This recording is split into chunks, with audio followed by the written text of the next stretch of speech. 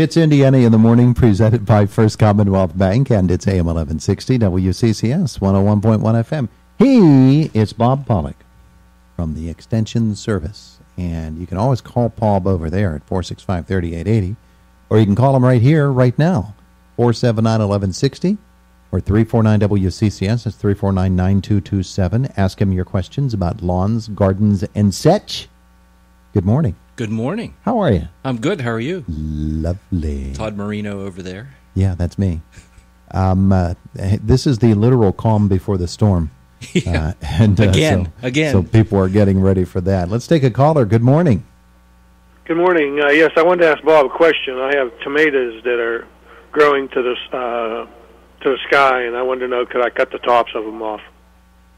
Yes, you can do that. You can trim out the tops if they're getting above the support system, or getting to the point where they're gonna, if they don't have a support system, just fall over.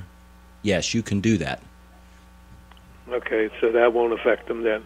Well, it can affect potential yield if those, usually if they're an indeterminate variety, meaning they're going to continue to grow and produce flowers on that new growth and then subsequently fruit on there. Yes, that will limit the amount of fruit a little bit by topping those off. But if you don't, there's a lot of fruit below it. So okay, you'll probably have enough that it's not an issue. But I guess there still are potential consequences. Of course, getting at this point in the season too, there would be a question of whether it could flower and fruit and mature in time. Okay. Yeah. Okay, then. Thank you very much. You're welcome. Thank you. That was an interesting question. Yeah. I've never heard of that. Trimming out the tops of tomato plants. The fruit is already formed, and so you figure, okay, that's what I'm getting out of this. I could trim. Is there a benefit to it? Well, two different types of growth patterns on tomatoes. So we have determinant varieties, which are going to, we want to plant them, they're going to grow, they're going to kind of get to a certain point in growth, then they'll start to flower, and then they'll fruit. Okay. And they really won't put on much more growth. And so the harvest is more concentrated. So let's say if you wanted to do canning, you might plant a determinant variety. A lot of commercial producers plant determinant varieties because they want to be able to plant that, grow the plant, get all the fruit on there, and have to harvest it on a limited number of times. Get that harvest and go. In the home garden, we may want a tomato on a sandwich today and one tomorrow and one the next day. Yeah. So we want that fruit load spread out over a longer period of time. So if we want to just do that and primarily eat things fresh, and we're not as concerned about canning, where we want everything to mature at pretty much the same time so we can harvest it, take it in, process it, and then we'll get the indeterminate. Yeah, so the indeterminates are they'll continue to grow, and on that new growth produce flowers and then fruit on there, and they'll keep doing that. So you've got to have a trellis or a system to support that. Sure. Like you would in a greenhouse. Good morning. Hi. I noticed one of our big box stores has Turf Builder on sale, and I wondered if I could apply that now or if I should apply it in the fall. When was the last time that you applied fertilizer? In the spring. Okay. So April, May? Yes. Okay. Sometimes, so that's a typical time that we would do that spring application. Some people do it earlier. I myself wait till May to do that, early May. I'll come in and do that because we've already gotten a flush of growth. Our cool season grasses naturally put on their most growth in the spring, so I'm not trying to encourage any more growth than they're already putting on. So you kind of wait till early mid-May to put that application on. Now, on this year, at this time, because we've had so much rainfall around here, we very easily can have that nitrogen used by the plant because the plants are continuing to grow. and also because the amount of rainfall, some of that nitrogen could have been lost through leaching because of all the water going down through the soil. So now could actually be a good time to put a little bit on. So you probably don't want to do more than half to a pound of actual nitrogen per 1,000 square feet would be an application rate. Usually with that bagged fertilizer like that, all it does is give you a setting on there, and usually the amount of nitrogen that you'll apply if you use the setting is 1 to 1.25 pounds is what it'll actually put on of nitrogen per 1,000 square feet if you follow those directions. So if the yard is looking a little yellowing, not as green as it should be, that's probably because that nitrogen has been used or leached out, especially if you're bagging the grass every time and removing that. We're also removing nutrients rather than putting those clippings back on and letting them break down and release some of the nutrients that were in those. So you could do an application now, and we've also had enough adequate rainfall to allow that to occur.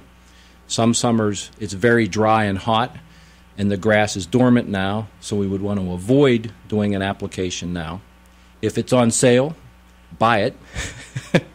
It may not be there or may not be on sale later in the summer or early fall when you want to put that next application on.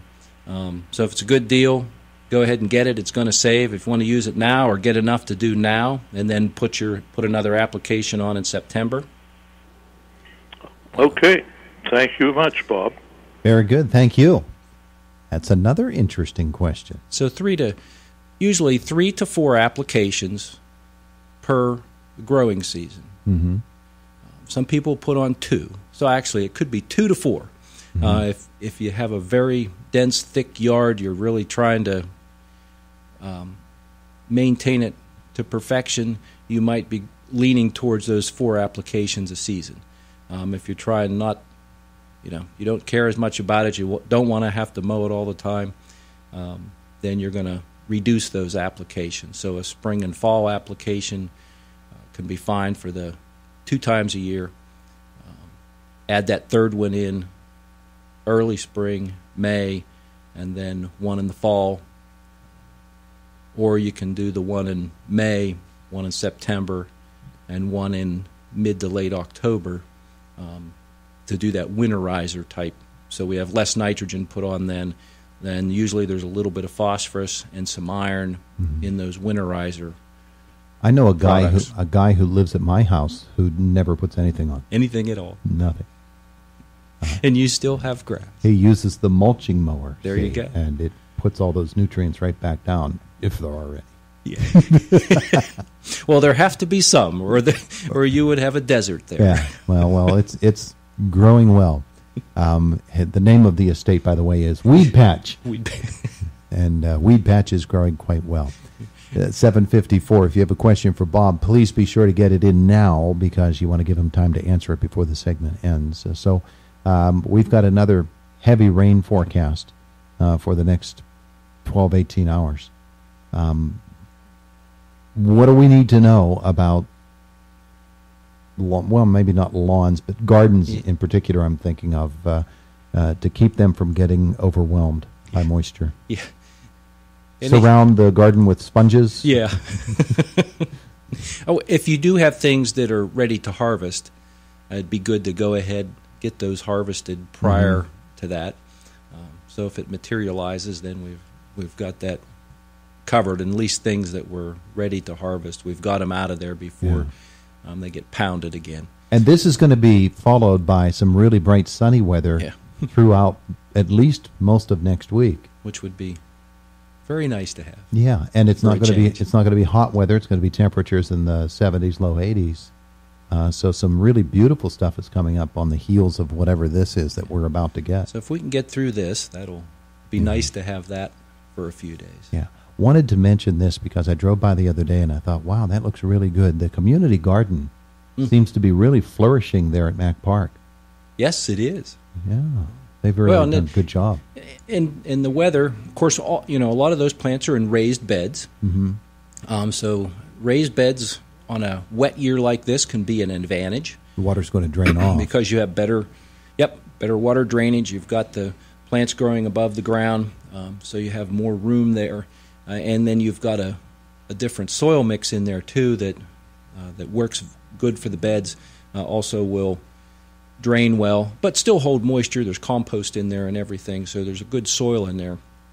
If those plants were planted in that native soil that is there in the garden, if we had a comparison between the two, I think you'd be able to see night and day between having it in the raised bed and if it was just planted in the surface ground there. Seems like the scientist in you would have wanted to do that and got that going so you could compare. Because it can get that ground up in that corner can be a little wet on a good day.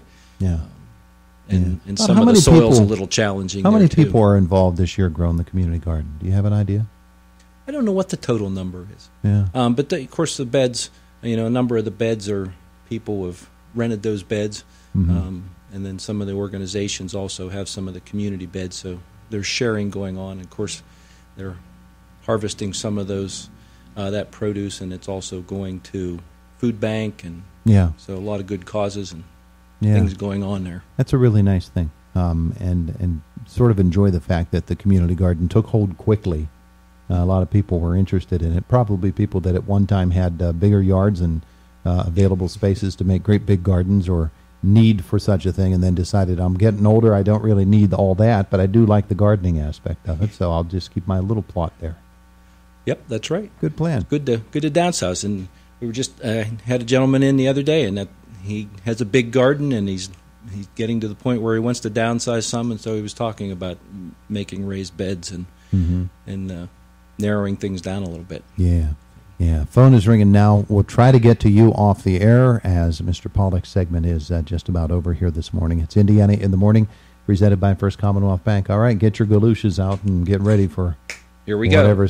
Whatever's coming, because round 10, 15, whatever it is. From the looks of things, it won't be party. Fox News is up next at the top of the hour.